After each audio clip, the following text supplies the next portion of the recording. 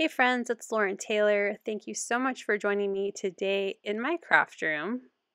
And we're jumping right in on how I created this adorable little strawberry box card. Strawberry basket box card. I have a piece of 6x6 white cardstock and I'm using the layered strawberry stencils to create a fun shiny background. So I'm starting with stencil A, but I only want to add color to my strawberry. So I'm going to use some masking tape to cover up all of the little flowers. And once those are all covered up, I'm going to open up my Festive Berries Distress Oxide. I thought this would be a really pretty strawberry color, and ink through all of the strawberries on this first stencil. When that's done, I'm going to add the bee stencil, and this time I'm adding in pine needles to add the greenery of my strawberry, so the tops as well as the leaves. Next, I'm going to add stencil C, but this time I only want to color in the center of the flower. So instead of masking, I'm just grabbing a small little blending tool and I'm adding mustard seed to the little circles through that stencil. I brought back stencil A because now that my centers of my flowers are done, I'm adding some kind of opalescent stencil paste on top. So you'll still be able to see that yellow center because it's not a very colored stencil paste. I hope that makes sense. It's a little translucent. That's the word I'm looking for. And I'm just using a palette knife and adding this paste. This is solar paste in Golden Hour across all of the openings of my flower. Since I'm using a smaller palette knife, I was able just to go in and take my time to add in that stencil paste to cover the flowers. I'm going to set that aside to dry and work on coloring in my images. So these are all stamped and die cut using the Fresh Berries stamp set and coordinating dies, and I'm using Ohuhu art markers to color in my images. So all of my green pieces, so the tops of my strawberries, the leaves, and the leaves stems, I'm going to color in with 3 shades of green. So I'm starting off with G1 as my darkest color, and I'm adding in the shadows of where I think the darkest parts of these images are. And then I brought in G490 as my midtone, and I'm adding that color in, making sure to blend into the darkest color just to kind of help spread out some of that color and bring out the darkness and blend it into my midtone. Now I thought my leaves were a little too blue-green, so I wanted to bring out more of a yellow-green. So I'm coloring in with G140 and just really blending in the dark and the medium with this lightest tone. And I like that it looks a little bit more yellow-green than blue-green. I just really like this color combination. It starts off with a nice deep tone, but then has a really nice bright center of my leaves and the tops of my strawberries. For the berries, I'm going to bring out some red tones, of course. So I'm starting with R170, and this is going to be the color I use for all of my strawberries. So starting with the darkest color along the edge of my strawberry and adding a little bit of shadow to where the tops of the strawberry would cast some shadow, and then bringing in R160 as my midtone. So bringing again some of that darker color out, trying to blend those together to create a nice shadow around the edge. And then my lightest color is R150, and I'm going to completely color in my strawberry. This R150 has a bit of a kind of an orange tint to it, which I thought was really pretty, and overall it looks like a really nice ripe strawberry. For the seeds, I'm going to use a brown. This is E430, and I'm just coloring in the seeds. No mixing or shadowing or anything for those. For my strawberry flowers, I wanted a very pale yellow, so I'm bringing out Y010 to color in the petals of my flowers. I didn't do any shading for these either, since they're such small little flowers, and the center is Y2. For my berry basket, I wanted to go with a teal blue color, so my darkest part of my basket is G500. Then the next shade is G324, and that is my second color just to color in those dark parts of the berry basket. And then it's going to be the darkest tone for the actual basket. So I'm going to go along the edges, just adding color in where I think the darkest colors would be, like shadows along the edges. And again, that will be the darkest color for my berry basket for the outside.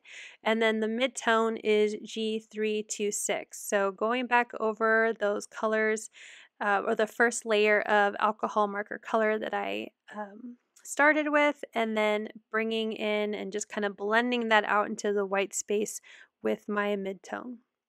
And then the final color is G322, and I'm going to completely saturate again over where I have the ink already, so where the dark and the mid-tone are, and blend that into the white cardstock. And this actually has a little bit more of a blue tint to it, so you get that teal in the shadows, but then the berry box itself looks like a nice pretty pale blue color.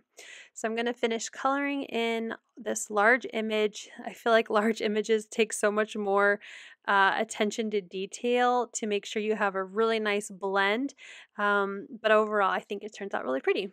So now that that is done and my first layer of stencil paste is dry, I'm going to bring back out, this is the C layered stencil, and I'm going to add my strawberry seeds using more of this solar paste.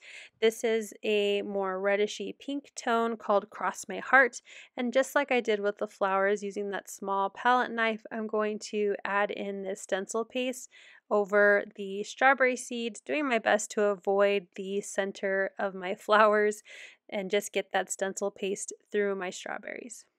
So those seeds are now done, so I'm going to set it aside to dry, and while that is drying, I'm going to work on die cutting out my box card.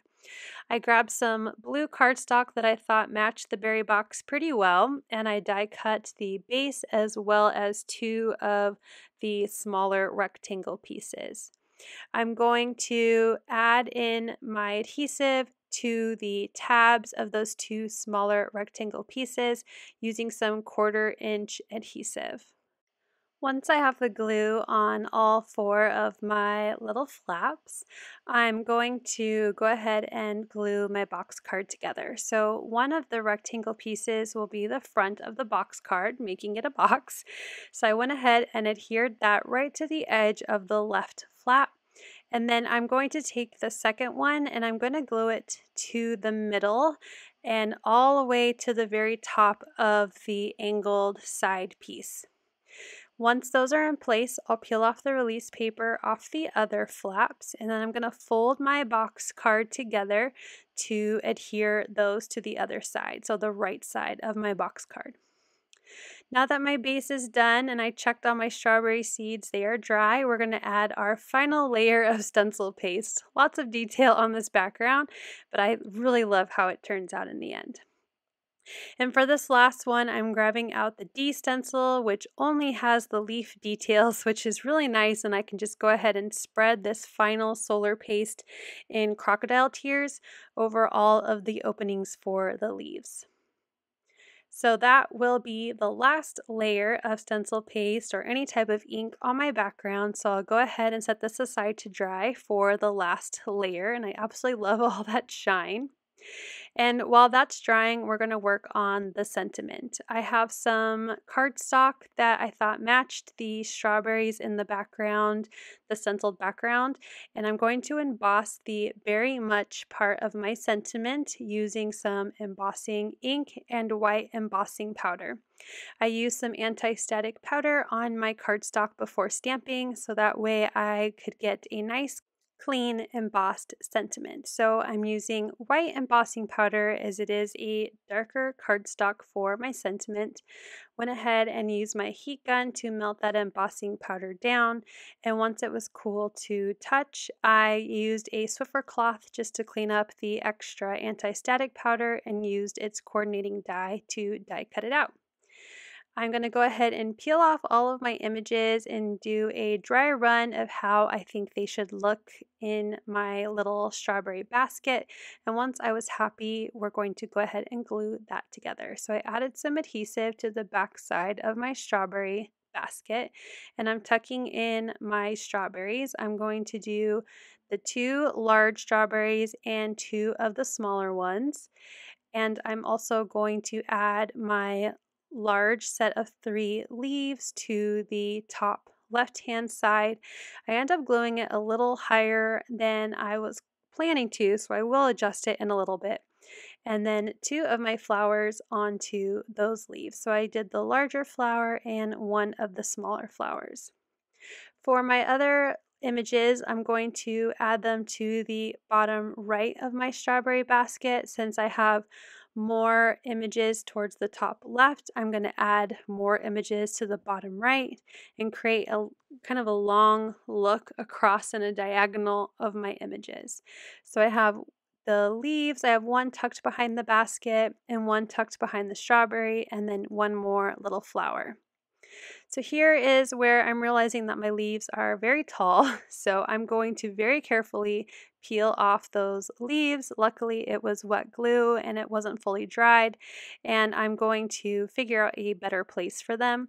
And once I see aesthetically that it's pleasing to me, I'll go ahead and add more glue and glue that in place. Those are going to sit on the little shelf on the inside of my box, so I'll go ahead and glue that in place. Once that's done, my background is dry. All of my stencil paste is finally ready to be die cut. So I'm going to grab the Scallop die cut pieces from the Scallop box card, and I'm going to die cut my arch background for the back of my box card, the 2 side pieces, and 1 of the rectangles to be on the front of my box card. And I'll go ahead and die cut those out with my die cutting machine, and then I will glue them in place. So I'm going to add the arch die cut piece as my background. So just going to use some wet glue so that way I have a little bit of wiggle room to make sure I have that centered onto the back.